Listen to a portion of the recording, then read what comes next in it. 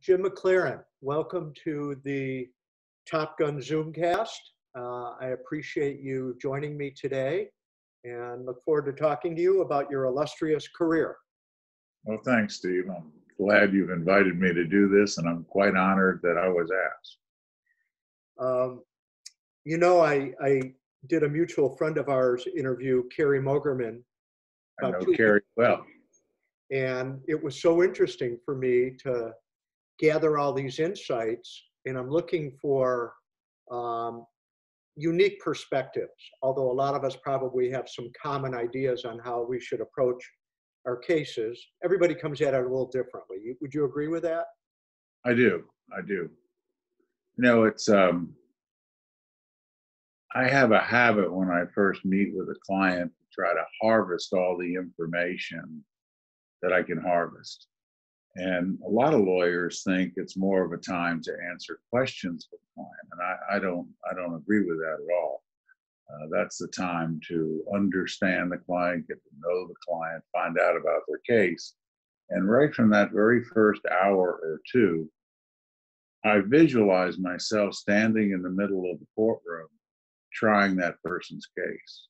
And that's how I view it all the way through. Whether I'm preparing a trial outline or an examination list for direct or cross or writing a brief, I always have that perspective of standing in the middle of the courtroom and is it going to sell? Is it going to work? Am I going to be successful? Do you actually develop in a rudimentary way the theme of your case, the storyline of your case at the consult?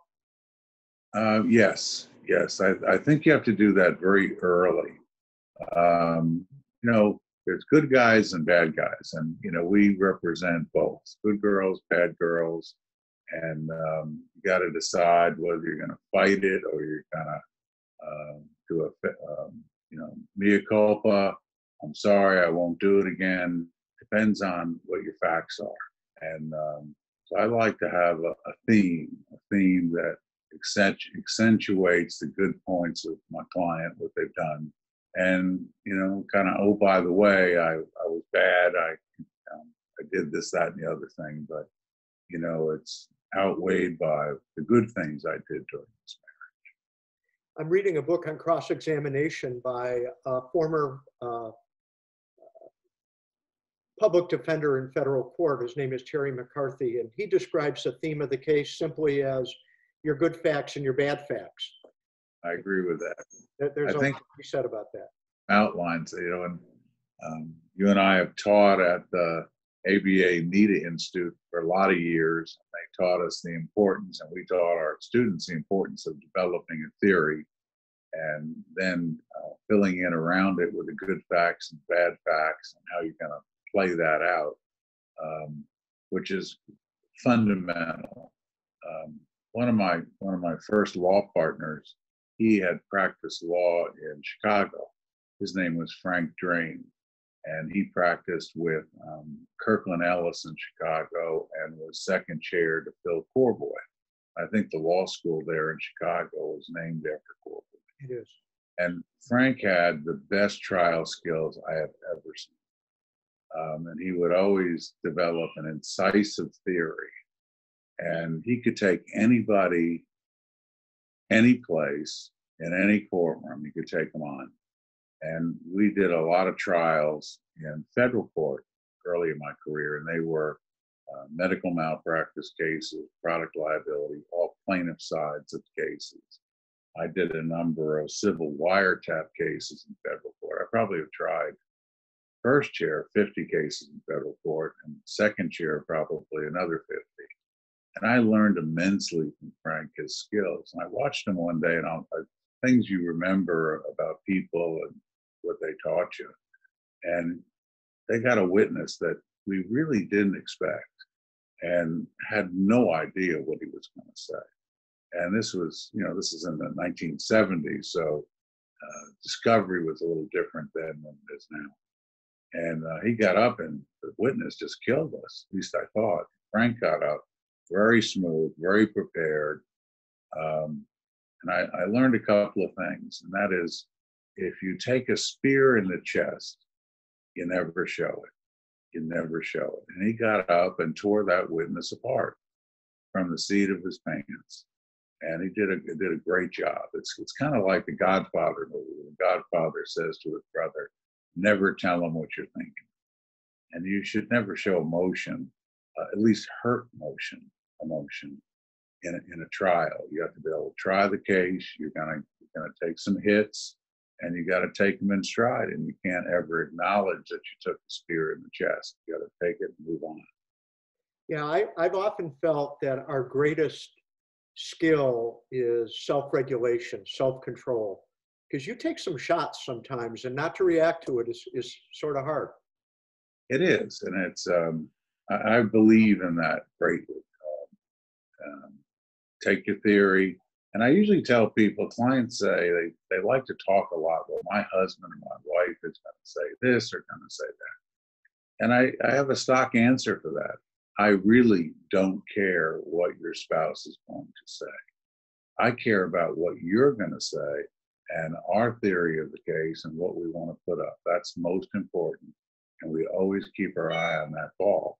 And I'm not going to be distracted by what they say. I want to know what they're going to say and be prepared for it. But that's down in the pecking order as far as I'm concerned. Let me ask you a question about cross-examination, because I wrestle with this myself. When you do a cross, do you cross off of the direct, or do you cross based upon whatever story you're trying to tell based on your theme and your theory? Well, I believe in controlling the witness on cross. So in all ways, I want to control the witness. And usually if it's a principal witness, I have their deposition. And we always do a summary of that witness's deposition, meaning that me or my staff member, and I really prefer to do it myself, goes through and highlights the important parts of a witness's deposition. And then we separate it into subject matters. For instance, marital fault or contributions or the business or whatever it may be. And we do it by subject matter. And then the depositions are electronic, so we resort it based upon subject matter. And then we resort it again on relative importance. So that's really where I go to build my cross-examination. I would never start an examination by addressing or attacking the main topic that the witness is up there on in terms of what their position is. That comes later. And I try to do that when after I've scored some points, where I've started to knock down the credibility of the witness or at least create some doubt, and then go to their position and try to pull it apart if I can. But it's my theory, not what they said on direct necessarily. So you raise a good point, primacy. Get the good stuff out first, the stuff you want the judge to hear, and then go from there. Yes, yeah, that recency and primacy is very important. And forget what you call it, where you say it 3 times. I like the 3 times thing. Judges always tell me if I've been repetitive, and usually I try not to be repetitive, but sometimes I'm repetitive on purpose. Mr. McLaren, you've asked that question 3 times. Well, I'm never off put by a judge saying that. And many times I'll say, Judge, I felt it was important. I wanted to make sure you heard it.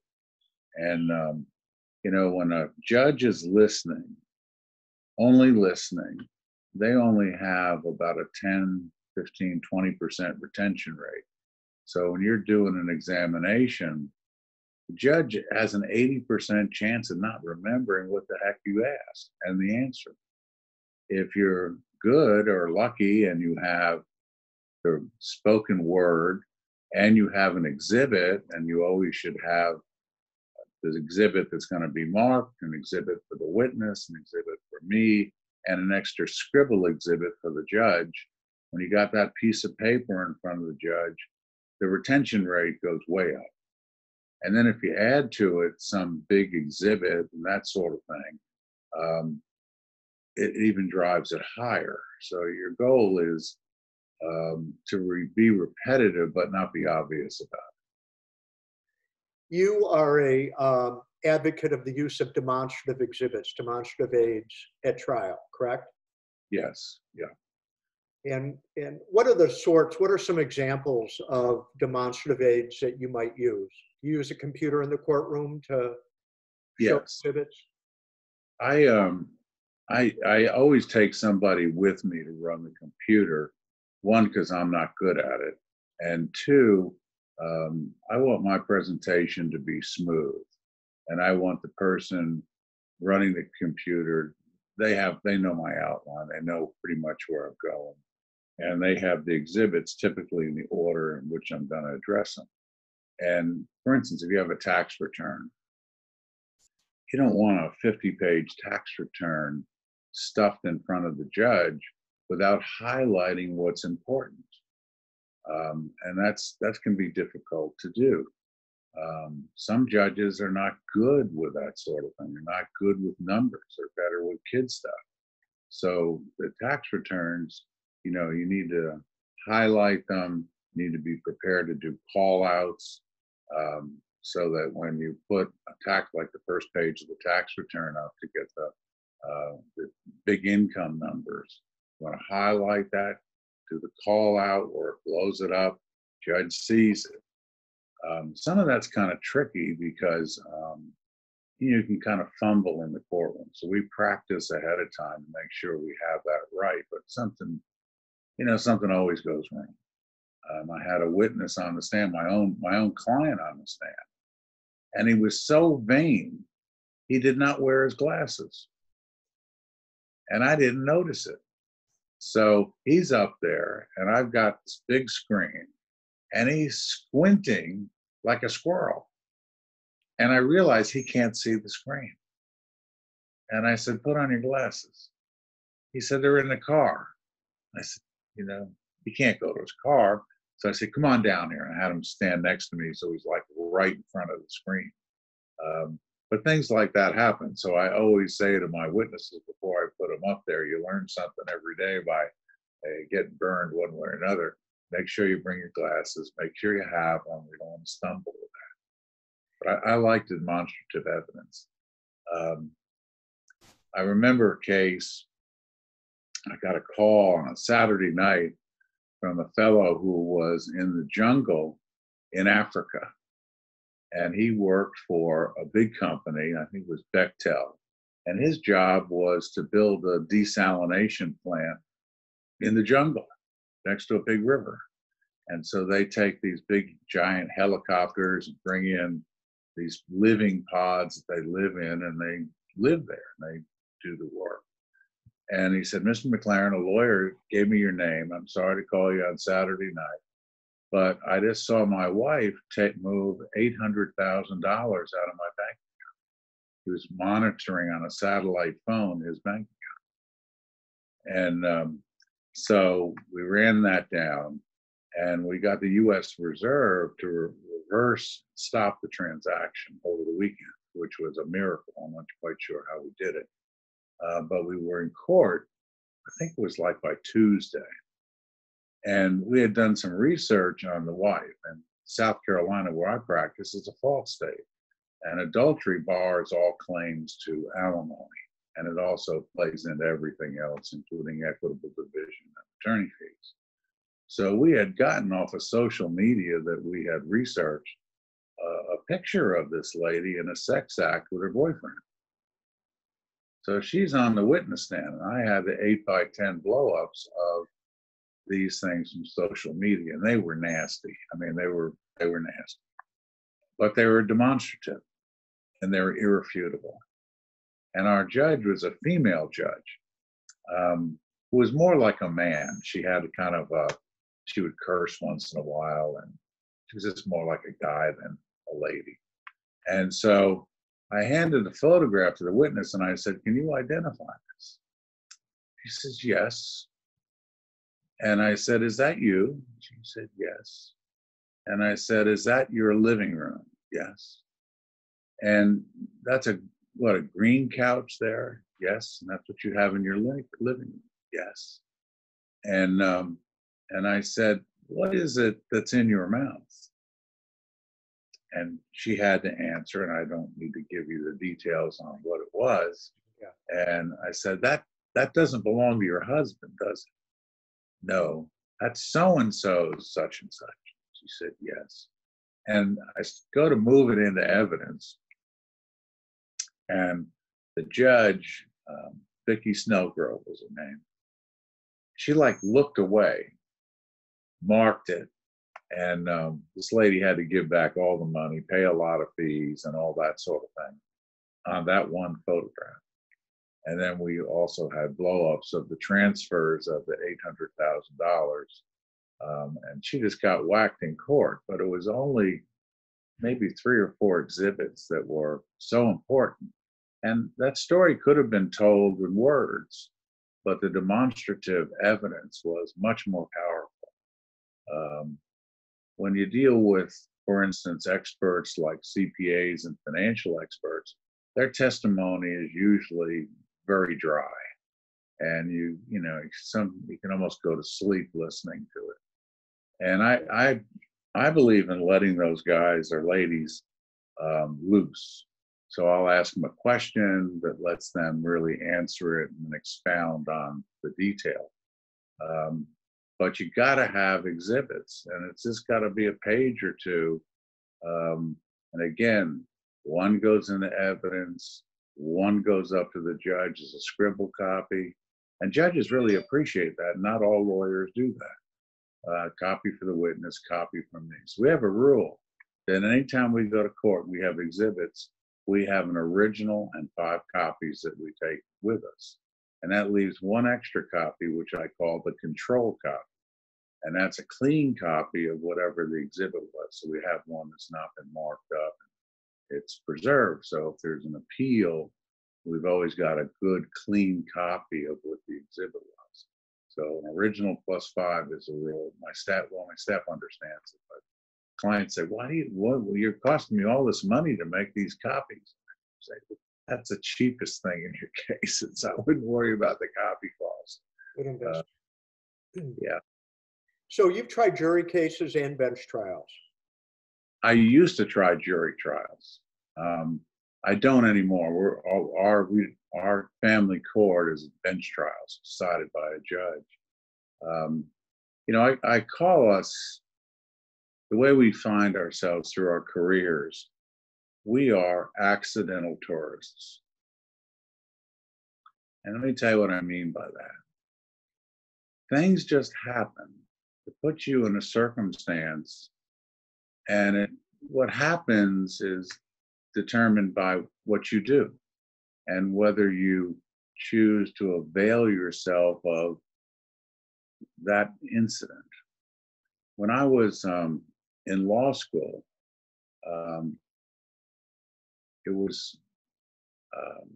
I clerked for a lawyer. His name was Henry Kirkland. He was a great lawyer, great mentor. He was a plaintiff's lawyer. He grew up in what we call the mill village, where a lot of people who worked in the textile mills lived. Using his words, not my words, he would call all the people he grew up with in Olympia, South Carolina, lintheads. And if he got a linthead on the jury, the other side had no way of winning. And Mr. Kirkland was loyal to these people. I mean, he loved his clients and they loved him. And every Friday they'd line up in the middle hallway in the law firm to bring them vegetables and to pay them. And they'd bring $10, $20, $50, 6 tomatoes. And they always shook Mr. Kirkland's hand and thanked him, and he thanked them. So Henry, I always called him Mr. Kirkland. Mr. Kirkland asked me to research an issue that he had to argue that afternoon. And it was some kind of personal injury case, and I forget what the issue was. But he was dead wrong. I mean, there was no law to support what he said. And he called me Mac. And I brought my memo to him, and he read it in short, gave all the authorities, and had copies of them. And he said, Mac, did I ask you to research this for the other side? And I said, no, sir. And I said, that's what I found. That appears to be the law. And there is not a minority opinion. This is the opinion. And he goes, well, at 3 o'clock this afternoon, I have to argue this issue. This is the only position I have. I have no other position. So I need you to find me a footnote, a sentence fragment, anything. Just find me something so I can stand up and argue. Well, I went back to it and I found some footnote that halfway supported what he said. Not even halfway. It was remote. And I brought it to him. They looked at me and said, perfect. I knew you could do it. And so he went out the door, went and argued it, won it. And he came back and said, Mac, you did a great job. You did a great job. And I learned from that. I had the same law partner for about 35 years. He did all our research and appellate work. His name was Dixon Lee. He retired last year. And everything he saw as black and white. Henry Kirkland saw everything as gray. There's no black or white. There's always a way. Go find it, think about it, ride it, and you can do it. You can win cases that other people can't win. And that was a very valuable lesson for me that I've never forgotten. He was a great mentor, great guy, great trial lawyer. I mean, he tried all kinds of cases, everything from criminal defense to plaintiff's work to commercial cases. People hired him to do everything. He was a consummate trial lawyer and a good person who cared about his clients, and they loved him. They loved him. That breed is not around anymore. The general practitioner is not around that much anymore. No, it's not. And I said before that much of what we do is as accidental tourists. And I had a couple offers to go with law firms when I started out. And I was a private investigator also while I was in law school. So that's where I learned all about domestic surveillance and following errant spouses around, that sort of thing, and approaching witnesses and getting reluctant people to tell you the story and write it down and have them sign it, that sort of thing, photographs and whatnot. So I had this little office, and the day I got sworn in as a lawyer, I went there and I was just sitting in my chair reflecting, and two people came to my office. One was a guy named Dewey Campbell. And the other guy, I don't remember his real name, but he went by Nasty. Nasty was a country guy from Bamberg, South Carolina. And Bamberg is a very rural area that used to be kind of a political control place in South Carolina. And he came to Columbia to do a pig picking. He was cooking the pig, a whole pig in one of those big cookers. And he got arrested for like DUI, driving under the influence, 5. He had an alcohol problem. And he blew 28 on a breathalyzer. And that's like probably 0.1% from being dead. And he was found sitting in his car, running in drive with his foot on the brake and a half-gallon jug of bourbon in his right hand, almost empty. And so I tried that case. He was my first client. And I said, "How did you come here?" And he goes, people told me. I'd been a lawyer for like 3 hours. And I don't know how we got there. And I said, there are a lot more experienced lawyers in this town that can probably help you. You have a very hard case. And he says, I want you to represent me. And I brought $5,000 with me to retain you. Now, $5,000 in 1976 was a lot of money. So that was client 1 on that afternoon. Client 2 was Dewey Campbell. Dewey had lived in Greenwood, South Carolina, and he had a bad experience with a physician, sued him in a malpractice case, and the jury came back with a defense verdict. So he comes in, and I said, "Why me? How did you get?" He said, "Well, I think you're the guy." And I said, "I've never handled an appeal from start to finish, and I know nothing about, overturning a jury verdict, and that's very hard." He goes, "Well, I brought $5,000 with me, and I think you can do it." And so he paid me $5,000. So on that day in November of 1976, I earned $10,000 in about 2.5 hours. I didn't earn it; I got paid it. And I decided at that moment I did not want to share it. And therefore, I did not want to go to work at a big law firm. I wanted to be Jim McLaren, lawyer. So I put out my shingle. I tried Nasty's case and got him acquitted, which is a story in and of itself. And I took up Dewey Campbell's case to the Supreme Court at that time and got it reversed. And I developed a theory at that time I've never forgotten. And that is, there may be a lot of things that were done wrong in the trial, but you got to pick the best one.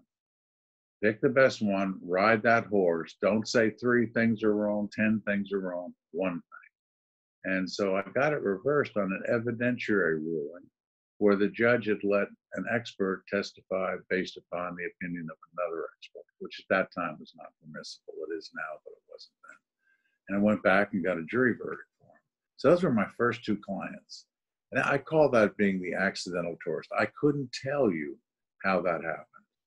It just happened, and they were my first 2 clients. And so how did your tourism end up in family court? How did you end up becoming a family court specialist? Well, part of it came from doing the private investigation work because I got to meet all the divorce lawyers. So I had a relationship with all the good divorce lawyers around the state, statewide, before I finished law school, before I became a lawyer. And when I got admitted, they all felt the need to help me. So they would send me cases. And, they weren't great cases. They weren't terrible cases. They were things they didn't want to do or they had a conflict. And so pretty soon I had a lot of divorce cases. And again, this is another point of being an accidental tourist. While I was in Mr. Kirkland's office clerking, I worked on a divorce lawyer's divorce case and also did private investigation stuff on his cases. And we became good friends. And around 1980, he had a major heart attack. He had the largest divorce practice in South Carolina, which was centered in Sumter, South Carolina, 1 county over. And he was told that if he kept on practicing law, he would not survive. So he had to make the decision what he was going to do, practice and die or give up his practice and retire. And so he called me to his hospital bed and said, "I'm going to retire. Here's why. And I want you to have my practice. And all I ask is that you do your best to collect my receivables and pay my receivables for what I've already earned. But the big thing, I want you to take my law partner as your partner." So that's how my 35-year partner, Dixon Lee, became my partner. So by about 1980, 82, I had the largest divorce practice in South Carolina. What a great story. I mean, it was just amazing. And Jan lived a number of years, and his daughter is about to become one of our partners, Carrie Warner. And she's been to NEDA and went through the training out there in Boulder with us. But Dixon was a great guy, and Jan was a great guy. He came back later and kind of remade himself into a less stressful, put himself in a less stressful situation, became an elder lawyer. And he went and got his LLM from Emory, became an elder lawyer. Still did a few divorce cases, but he would associate me in those cases. So he and I would go try them, and we were coming back from a place called in Clarendon County, which is a place if you want to get hometown, you better be prepared for it. And we did okay. And we always would stop on the way back and get a vanilla milkshake. Always. And we would stop at one of those drive-in places and get a vanilla milkshake. And on the last time we did it, I said, "You want a vanilla milkshake?" He says, "Yeah." And he said, "Get me some fries." And I looked at him and I said, "You've decided to die, haven't you?" And he says, "Yeah, I'm going into hospice on Monday." Mm. And he had battled colon cancer for a year or two up to that point, and he just couldn't do it anymore. And so we had our vanilla milkshake, fries, cried a little bit. He went into hospice on Monday, and by the following Monday, he was dead. Bet you miss him. What's that? I bet you miss him. I do. I miss him a lot. Mm-hmm. Miss him a lot. Great trial lawyer, tough as nails. And he could always figure out the theory of the case, where we were going, where we were driving the bus. And he was single-minded and never lost sight of that. When you wanted somebody in the trench next to you, you wanted him there. And you just fight it out. And we had a lot of hard cases, politically sensitive cases, cases that, a lot of lawyers wouldn't do because of the heat that was involved with them. And he and I did a lot of those, and we enjoyed it, didn't mind the heat. We had a vanilla milkshake every time we came back from court.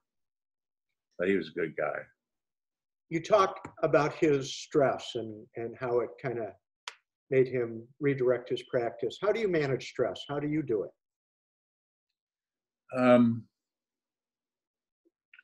Couple things. I try to manage my emotions, meaning I rarely get angry.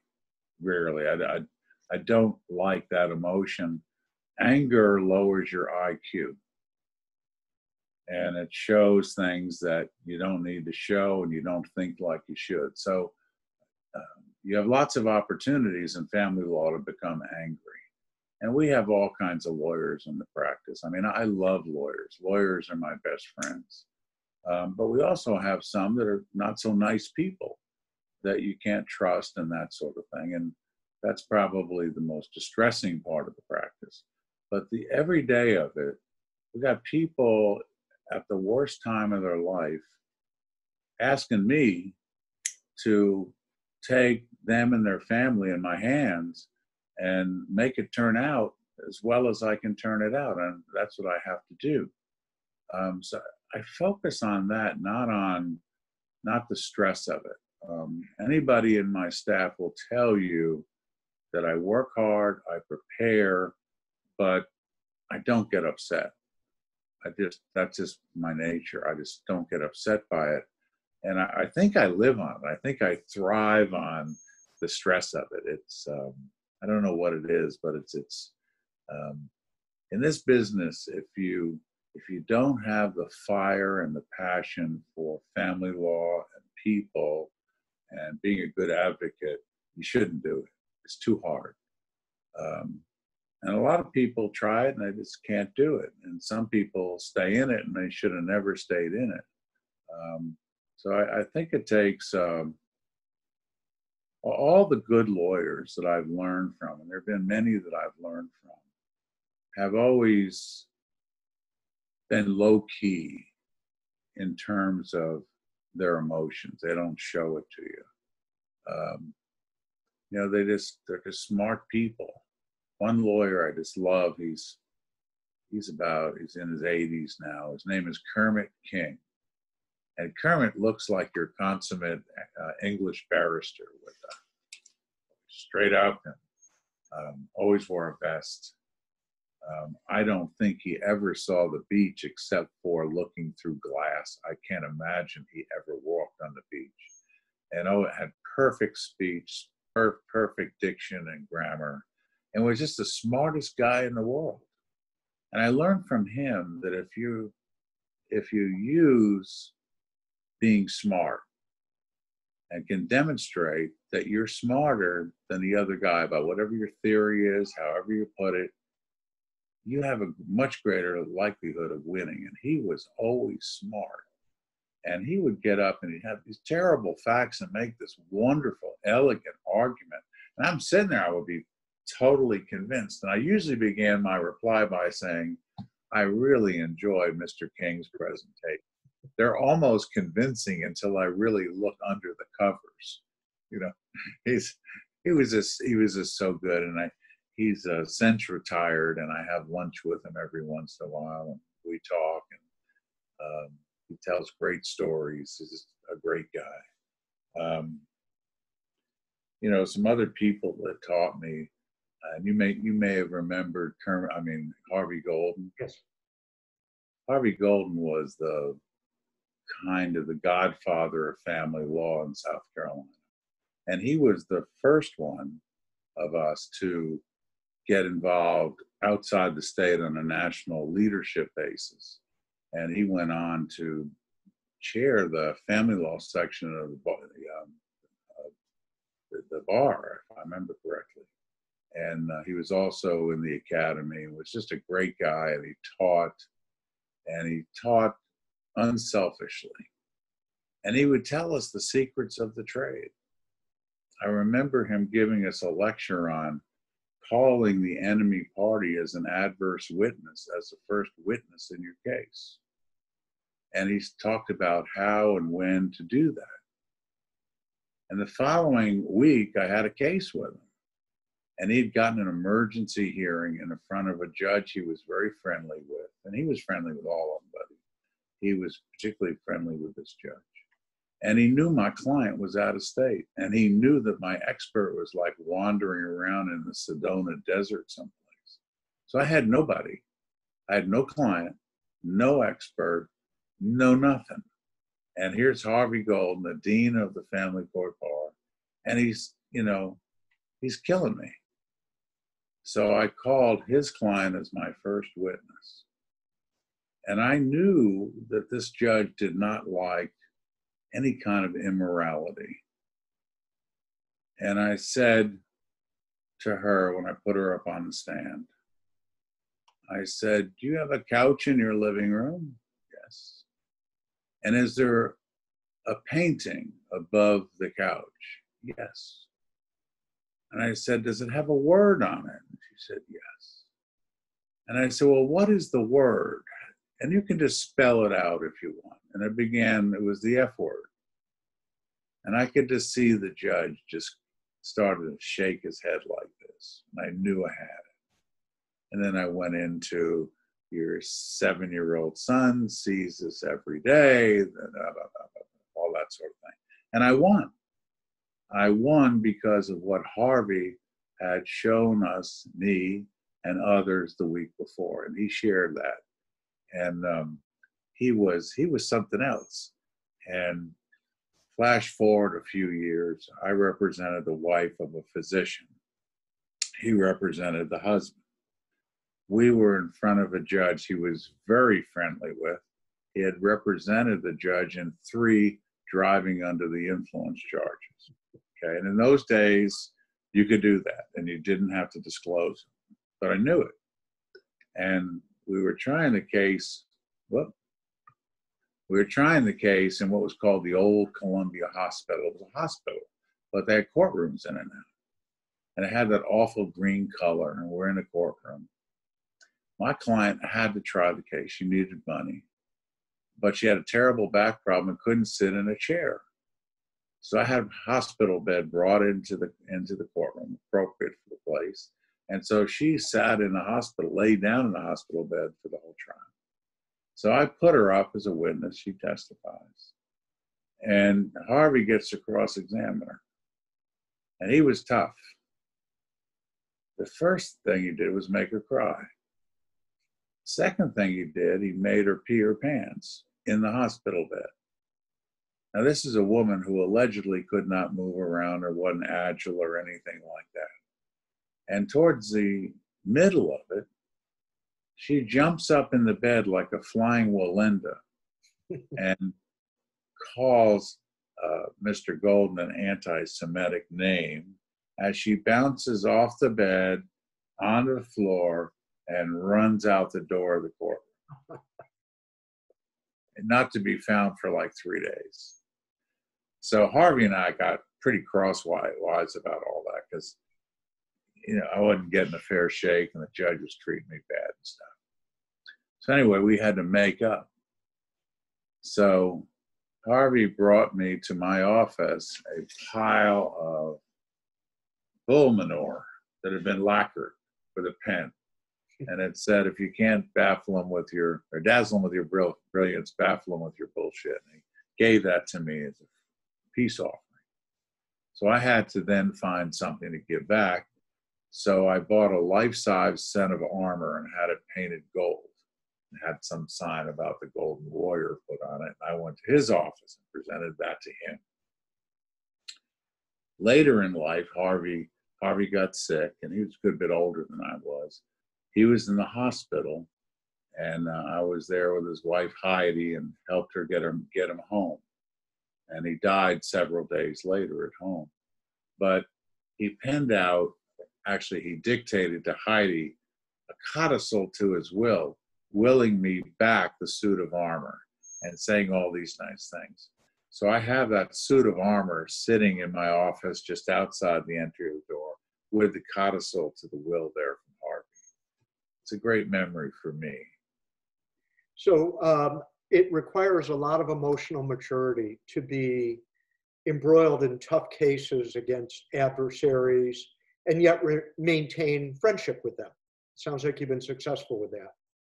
It's hard. I mean, I would say yes, I've been able to do that.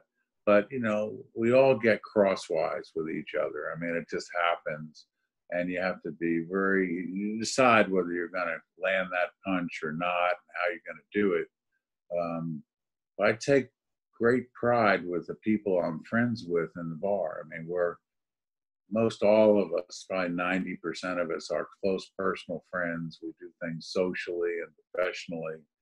And it takes effort to do that. And one rule that I have is I never attribute bad motive. So many things happen in a case, you don't know who's doing it. You don't know whether the spouse on the other side is driving the issue or whether it's the lawyer, and whether the lawyer is making it unnecessarily difficult. And it's very easy to come to that conclusion. And the way I made this rule for myself, I had this lawyer on the other side who has a reputation of being difficult for no good reason. So I attributed bad motive to him every opportunity I had because I was positive that he was the problem, not his client.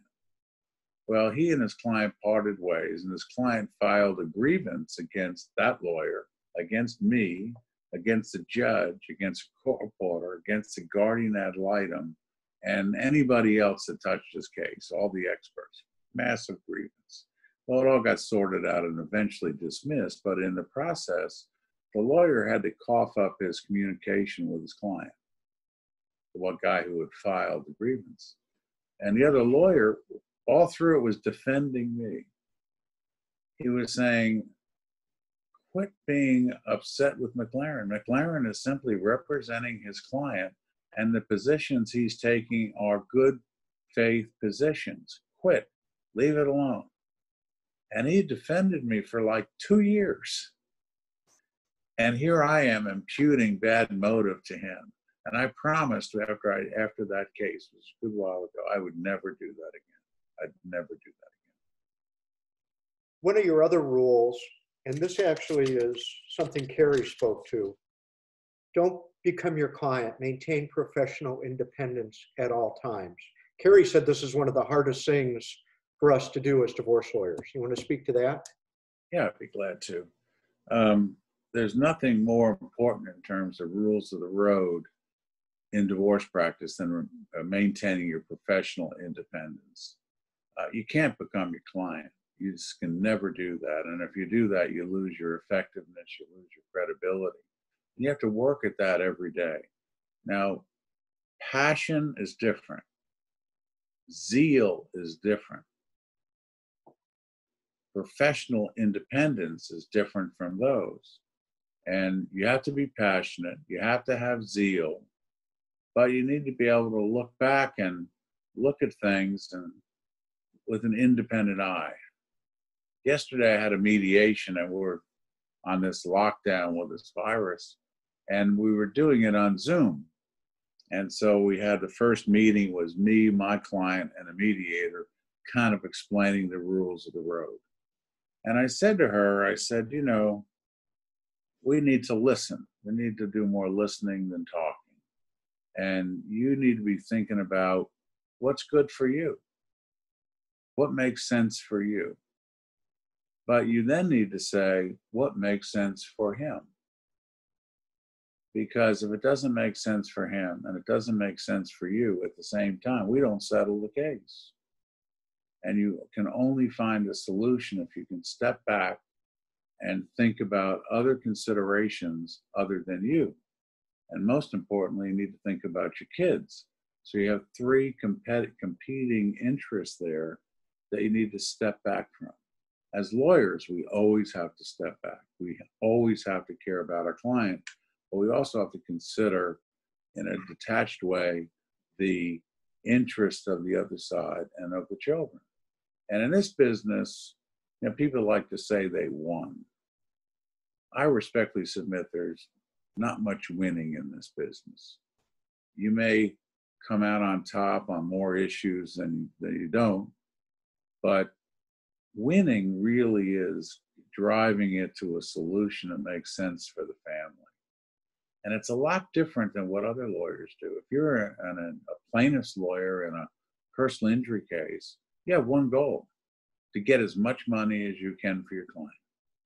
There's no other competing interest. And the defense lawyer, he has one goal. He has to pay out the least amount of money.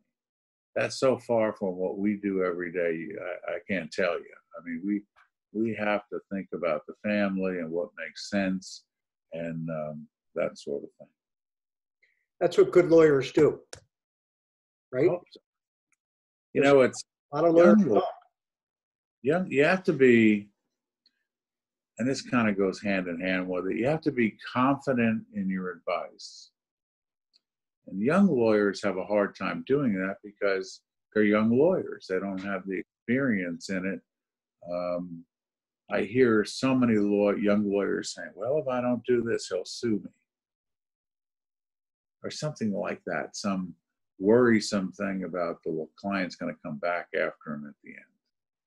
I can tell you, I have never said that in my life. I have never thought that in my life. I give my advice based upon what I think the advice should be, not of some potential shortcoming on my part, or am I going to get sued or grieved after it's over. I want my advice to be right, and I want to be confident in it. And more importantly, I want the client to listen to my advice, and you know, I don't backslide out of that. Younger lawyers have more difficulty with that, and I've had some older lawyers, friends of mine, that I remember one would always say to me, "We'd be done with the case. This is an experienced lawyer, member of the academy, my friend," and he would always say, "Did I do the right thing?" You know, and I wanted to slap him. I mean, you know, it's not my place to tell him whether he did the right thing representing his client. And I was upset in a way that he needed that assurance or adulation after the fact to feel good about what he did, if that makes sense. Mm-hmm. You know, this is, being a divorce lawyer is like walking on one of these ridges and you've only got this single little path, and it's so easy to fall off. And that path is tough to maintain, but you got to maintain it and walk the line all the way. And you can't do that unless you're confident in your advice. And you can't do that unless you prepare the case and really feel confident in what you're doing. And no case is perfect. Perfect cases don't exist.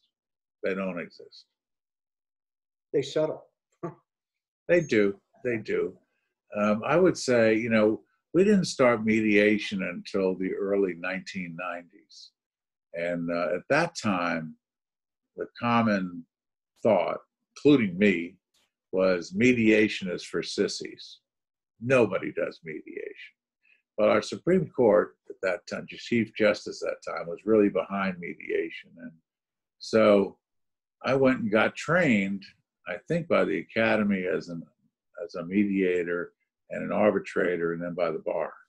But I only did that because I wanted to know what the enemy was doing. I did not do it for any good purpose, I must confess. But over the years, I've learned it's one of the most useful things that we do in the practice of law. Mediated cases, 95% of them settle.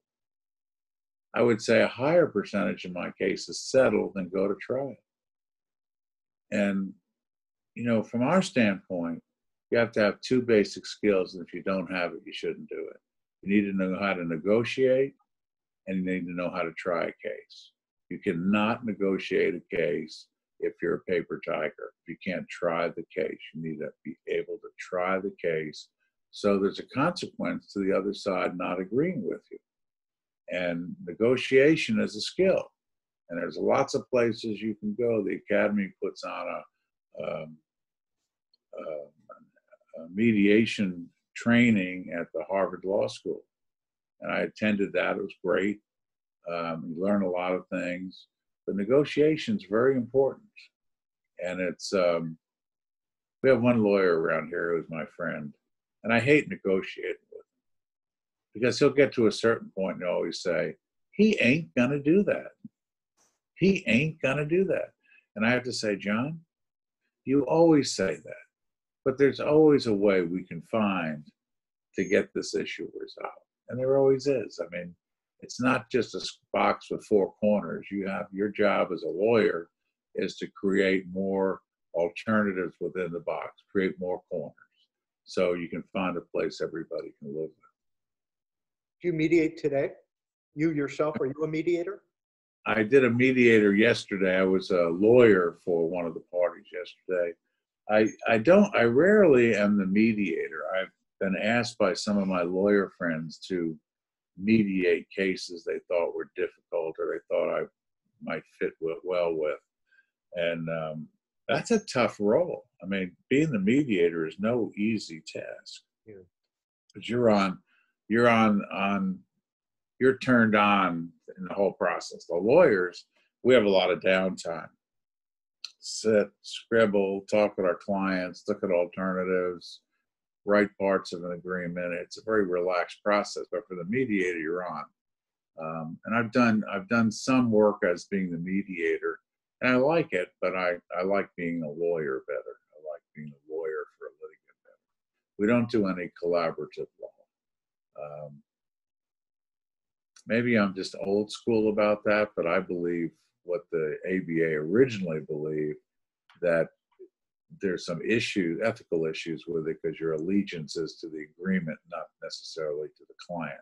Meaning that you don't follow the rules, you don't stay in the process, then you have to fire everybody and start over again. And I just think we're better than that. I think we can have settlement conferences, settle cases, have mediations, settle the cases in what I'd call the traditional format. What's the best part of being a lawyer?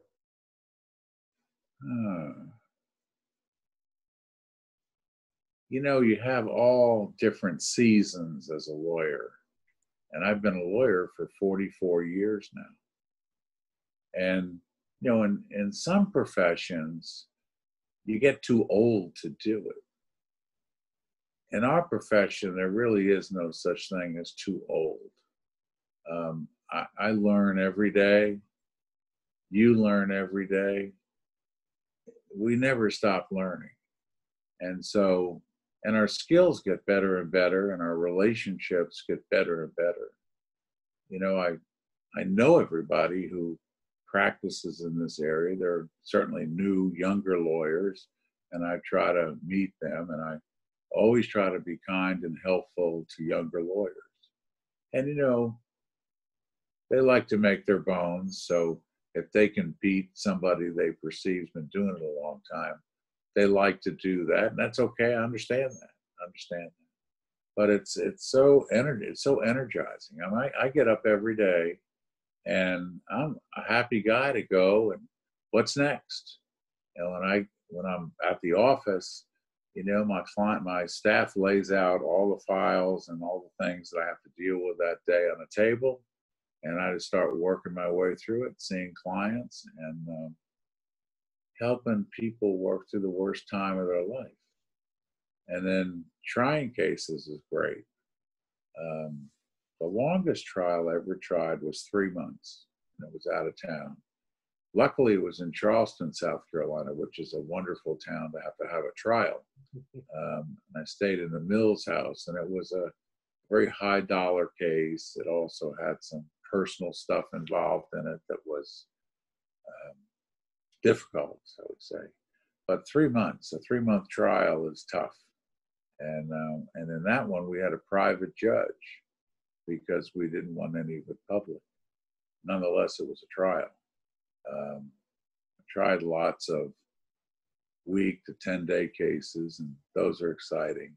The adrenaline really pushes when you have a trial. I mean, you're the guy, and there may be a lot of other people involved in it, but you're driving the race car. And it's like driving a race car. The same high you get from it, from the speed, the uncertainty, planning. I had a client recently, and he had been accused of some bad stuff with his kids. And I didn't think it was true. And I looked into it very carefully, and I said, this is what we need to do. A, B, C, and D. And it was pretty risky because there are lots of pieces that might not have worked, but it did work. And it took me 6 months to get him back in the lives of his kids. And I got it completely turned around on a theory that I developed on the first day I met him. That's exciting. I mean, for me, that's exciting. And all the friends I have in the law, I mean, I have friends all around the country. And Kerry Mogerman, who you interviewed, a great guy. And I've come to really like Kerry and his wife, Dee. He's a great lawyer. He's a great human being. He's everything a lawyer should be, in my view. He's a really good guy. It's just fun. There's nothing, when I decided to go to law school, I grew up in New Jersey, but I went to the University of South Carolina when I was 18 for my undergraduate degree. And I ended up with a degree in social and behavioral sciences and a minor in business. And that turned out to be the ultimate accidental tourist because the admission committee of the law school was composed of 2 lawyers, 2 professors from Yale that had graduated in their social and behavioral science area of the law. I think that's how I got in, And so I became a lawyer. I went to law school, and then I had to decide, what path I was going to go, and I've explained how all that went. But that was, we're accidental tourists. And, you have to leave room for your personal life, and that's always hard. My wife and I have been married, this year will be 48 years. And if I remember from law school's days, there was a term called tacking. That's all one straight run. That wasn't tacking different marriages together to her or anybody else. And we've had a wonderful 48 years. We have 2 great kids and a grandson. My wife, now that we're in this lockdown, she's homeschooling. I mean, she was a teacher. She had a teaching career, teaching kids,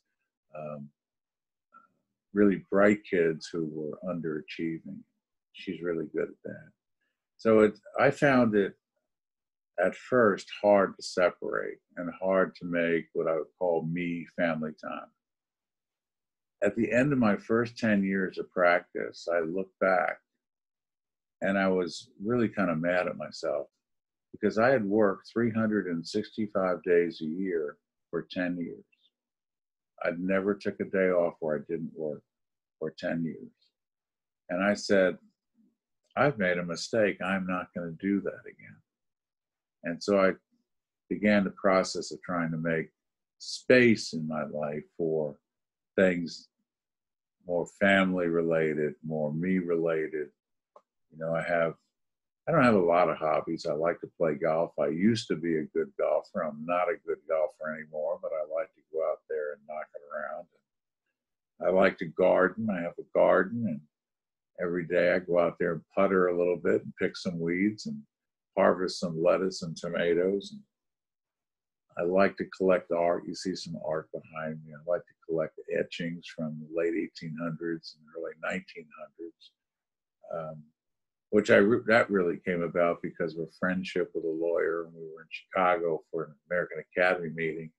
We went over to Michigan Avenue and started looking at old Whistler etchings and a guy named Mortimer Mempes. And the director of the place we're in said, well, we have a lot more upstairs. And he took us upstairs and we went through hundreds of etchings that they had that were unframed and uncatalogued. And he took us through them all and explained what the good, the bad, the ugly, all the details of it. And so that kind of got me into art collecting. But it's good. So I've got some sense of I have more balance now than I did a long time ago. So here's my final question for you. If you were not a lawyer, what would you have liked to have done? Ooh, that's a tough question.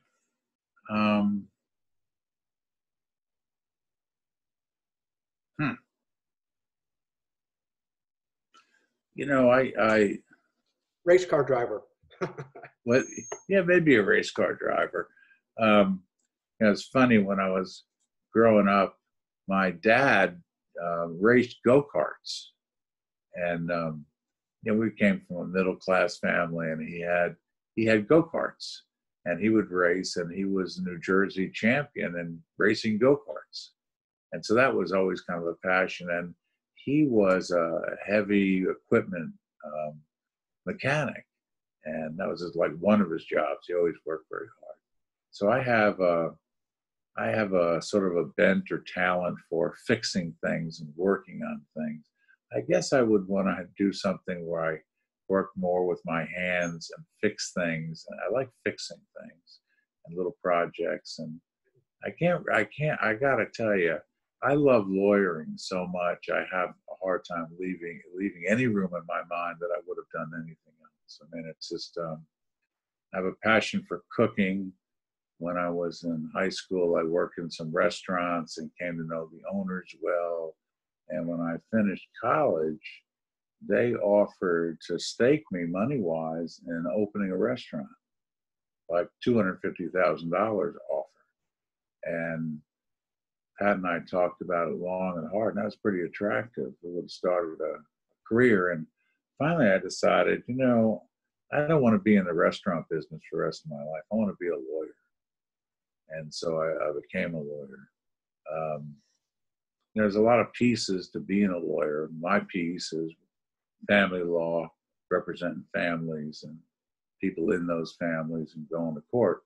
But there's a lot of other, nooks and crannies in the law that if I had to pick something else, I probably would have picked something else.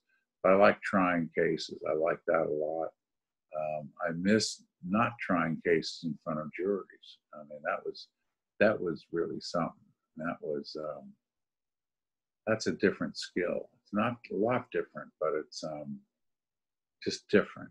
And maybe it would have been something else within the law, but I can't imagine doing anything outside the law. I know that's probably a terrible answer and not very creative, but that's how it strikes me. Honest, right? It's honest. No regrets. Yeah. No regrets. Now I have I have zero regrets in what I've done. I mean, I became president of the American Academy of Matrimonial Lawyers. I guess it was '95.